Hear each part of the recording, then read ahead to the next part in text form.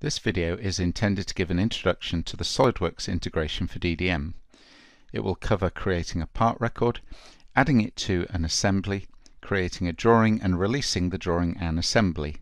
Finally, it will cover making a change to the assembly and up-issuing the changes. So currently we have the DDM User Interface open. We're going to close this so that we have SOLIDWORKS open. And here I have a part that is nearly complete. We're just going to finalize the design by adding some chamfers. And these are going to be 1 mm. So if we complete this, we can now save the newly created part back to DDM. In SOLIDWORKS we have a PDM ribbon that gives us all of the commands that we need to interact between SOLIDWORKS and DDM. And for this part we're just going to save it back to the database. So first of all we make a local copy on our machine, and then the part properties window opens, allowing us to assign a part number and description to the new part. So we're going to use auto numbering to assign a new number, and we're going to give this a description which is wrist pin. And we can complete the save by clicking on OK.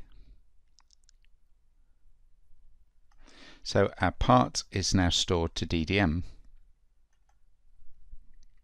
If we close our SOLIDWORKS window, return to DDM, and just go to recent items, then we can see that the wrist pin is at the top of our recent items list.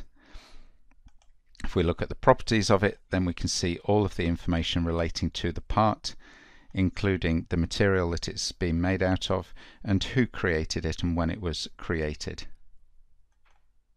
We're now going to add this part into an assembly that we've been working on. So if we load the assembly, we can now go back to DDM to add this part into the assembly. So we load the part into session,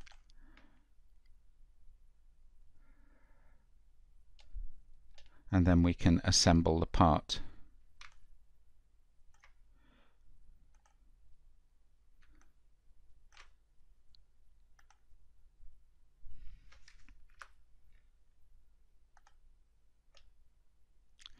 With the part now added, we just store the changes back to DDM and our assembly is updated. So next we're going to create a drawing of the assembly. So we'll create a drawing from the assembly, open a template,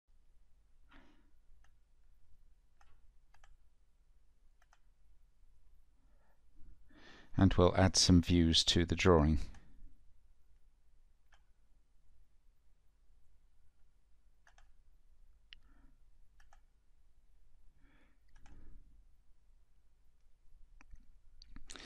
So for the demonstration that will be enough, and again using the PDM ribbon bar we're going to save the drawing back to DDM. Again we make a local copy and our drawing properties window opens. It's selected to use the same drawing number as the model, but we could change that if we wanted, and it's used the same description. So if we click on OK, our drawing should be updated and stored back to the database. The drawing title block should be populated for us, giving the drawing number, the issue description, and who created it and when it was created. If we close this from session and return to DDM, then we have the drawing at the top of our recent items list. You can see that we can start to understand relationship information in this user interface. So if I look at the drawing, I can see the related model, and if I drill into the model, then I can see the items that have been used to create this assembly. In a similar way, if we look at the assembly, and if I look under the relations of the assembly, I can see the associated drawings. If I want to preview the drawing, then I can right click and select preview, and a preview of the drawing opens, and the drawing is actually watermarked to indicate that this is a work in progress drawing and shouldn't be used in production. to complete this work, we're now going to release this assembly. So if we right click on either the drawing or the assembly, and we'll go to the release manager by selecting to change state. If we expand all, then we will see any related drawings to the models in this assembly, and in this case there aren't any. So we've got our new drawing and the assembly, and we've got the wrist pin that have been added to this assembly. So we're going to change the state and set the state as released, and we can add some notes here and then click on OK to complete these changes, and our assembly has now been released.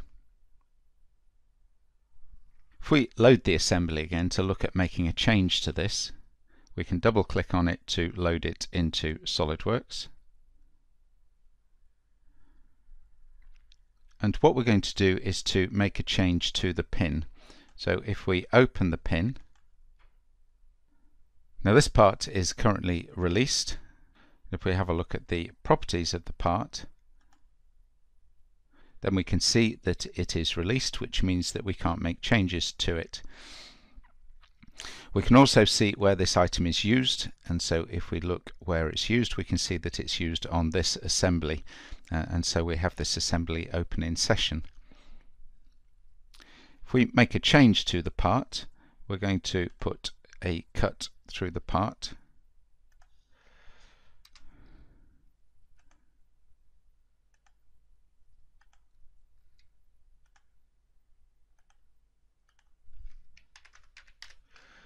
.5,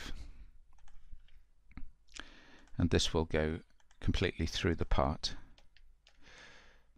Okay, so we know that we can't save this part back to the database or save the changes to the part. If we try and save it, then we get a message that this is modified but unable to save. So what we're going to do is to use the save as function to make a change to this part. So we're going to give it a new number.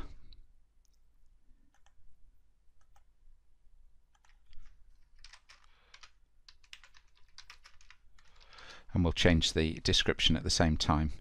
So if we click on OK, our new part is created, and if we return to the assembly, then the assembly now contains the new wrist pin with the center bore. So this assembly is also released, and we can check by looking at the properties. So this is a released assembly. So in this case we're going to create a new issue of the assembly. Before we do that, we're going to load the drawing of the assembly into session, and now from our PDM ribbon we're going to select to save a new issue. So we select both the drawing and the assembly, go to the next issue, and we're going to fill in change reason information. So this is a change order, and we're going to give a short description, which is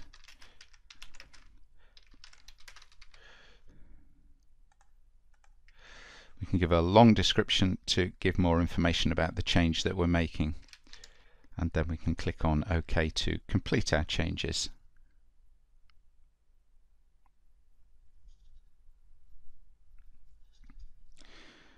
So the drawing is updated and we have the new drawing open in session. If we look at the drawing title block, we can see that we now have issue 2 of the assembly, and if we look at the revision history, we can see information about the change that's been made. So we can close this from session. We've completed our work in SOLIDWORKS now, and if we return to DDM, here's the new issue of the piston head assembly. You can see, because we have a new issue that is work in progress, the previously released issue has changed to under review, indicating that there is a later issue of this assembly available. What we're going to take a look at now is the DDM Bill of Materials editor, and if we right click on this assembly and look at the Bill of Materials, then we see the Bill of Materials of this assembly that we've just created, including the rings, the oil ring and the compression ring. Now what we may want to do with our bill of materials is add things to it that we haven't modeled in the CAD environment, and the bill of materials editor allows us to do this. It also allows us to remove things that we may have modeled in the CAD environment but that we don't want on our bill of materials, and to do that we would use the function to hide items. But we're going to have a look at how we add an item that we've not modeled in SOLIDWORKS. So I'm going to minimize this, and I'm going to go to my category browser to look for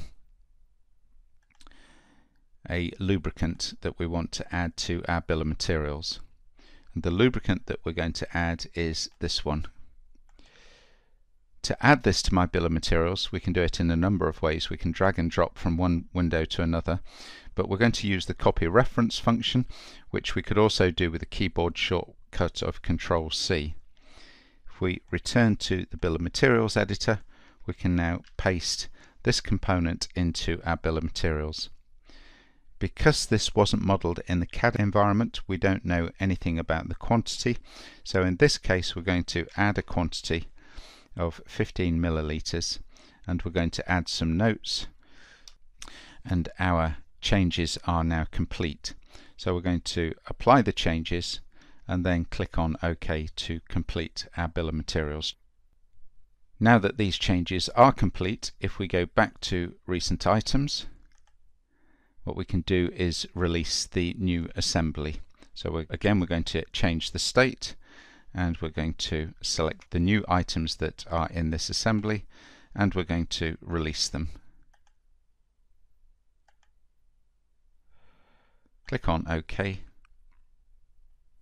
and our assembly is now released, and we can see that the old issue of the assembly is now marked as superseded.